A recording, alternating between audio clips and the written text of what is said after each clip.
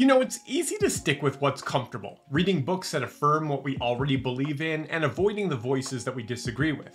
But limiting ourselves in this way stunts both our personal and our spiritual growth. Every now and again, someone warns me about a book I'm reading. They'll say, "Jeremy, that author is woke," or "they support the wrong political party." Sometimes it's, "the author endorsed this bad book," or "they attend this questionable pastor's church."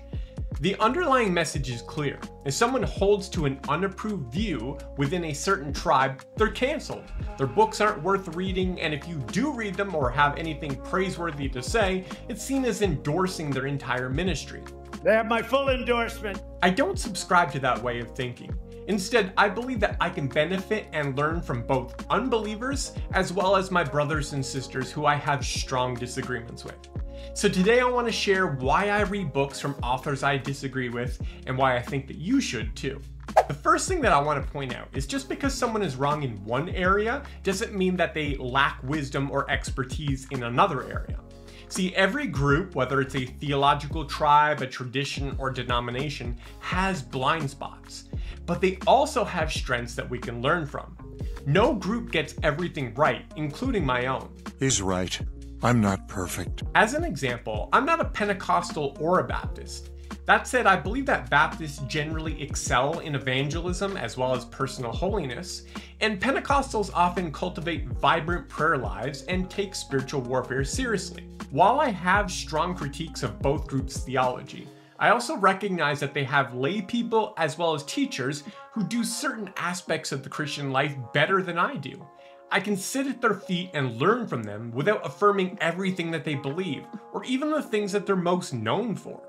It would be foolish to reject everything they offer just because I believe they get some things wrong. I have blind spots too, and my own tradition isn't perfect. Reading books from authors I have disagreements with helps me to grow through their strengths in areas where I am weak or ignorant.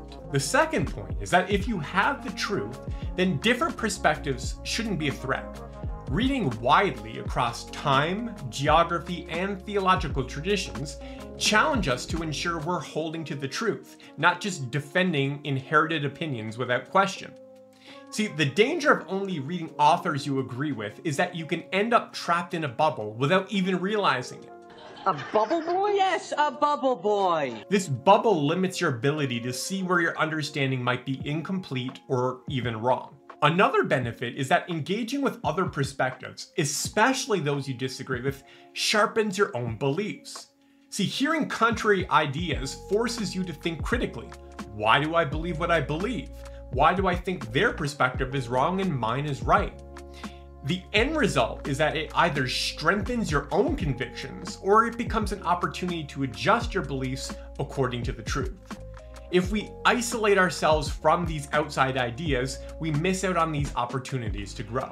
The final point is that reading authors you disagree with allows you to grow your discernment muscles. See, learning to discern between good and bad ideas is a skill. And in order to grow in that skill, it needs to be developed through real-life practice. It's like growing from a baby to an adult. Babies need food that's been mashed up for them because they don't have teeth to chew.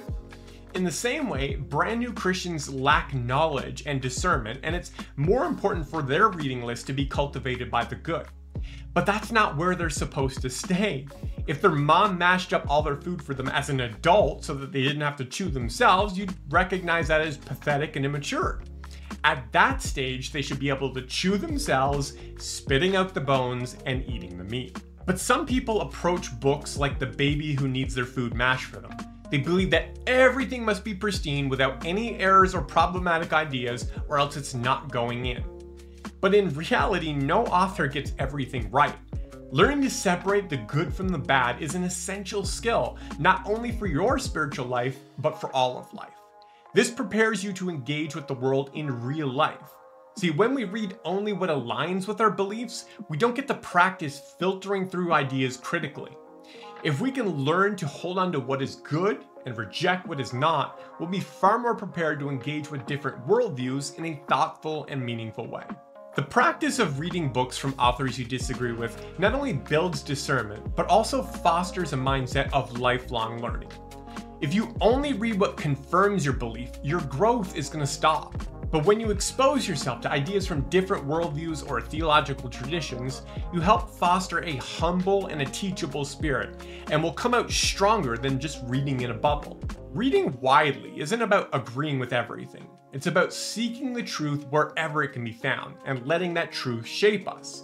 The Proverbs teach us that iron sharpens iron, and sometimes that sharpening comes from unexpected places. So next time you see an interesting book or from someone with expertise, from an author that you disagree with, approach it with a humble and teachable spirit, being willing to learn from unexpected places.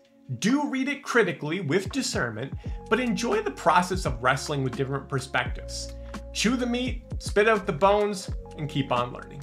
Now, we've talked a lot in this video about the importance of reading widely. Before you embark on that journey, consider starting with Andrew Naselli's How to Read a Book, Advice for Christian Readers. He also encourages broad reading, but will teach you how to get the most out of what you read. You can pick up the book today on Amazon. The link is going to be in the video description. Thanks so much for watching.